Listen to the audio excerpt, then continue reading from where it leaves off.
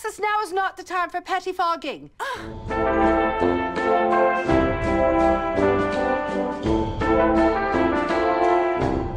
I am booked up, David.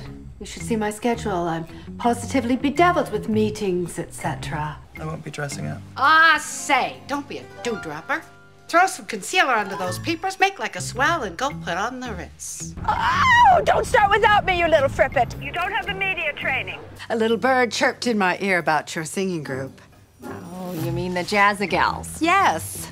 At first I wondered aloud, why would a competitive vocal group not reach out to a trained chanteuse? Oh, we're just a group of gals. Exactly.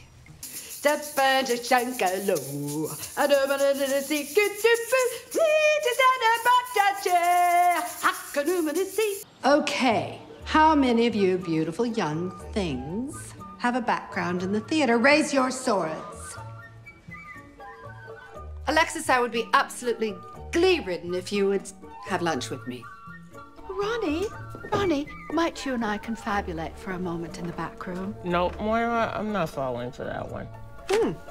After a glut of Unasinus ideas put forth today, the room is suddenly bombilating with anticipation. Can we feel that?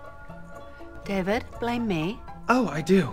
Patrick was about to slip away with the signatures when I corralled him into a little lunchtime chinwag. Okay, how did I not know that you worked at a Rose video? Well, let's hope that you continue to surprise each other. It keeps the relationship titillating. Okay, please never say titillating when referring to my relationship. Can I, though? What you did was impulsive, capricious, and melodramatic. But it was also wrong. Okay. You'll remember the experience, and you'll remember the name. Herb Ervlinger. Bert Herngreif. Irv Herblinger. Bing Livehanger. You regret that embarrassing photos of you aren't online? No, I regret that they're lost. They were the one perfect memorial to who I once was. And I should have appreciated those firm, round mammae and calipigeon ass while I had them. Oh, what a startling little Tannenbaum. Jocelyn, did you know that rehearsal, it can be the most enlightening and even heuristic exercise? What are you saying?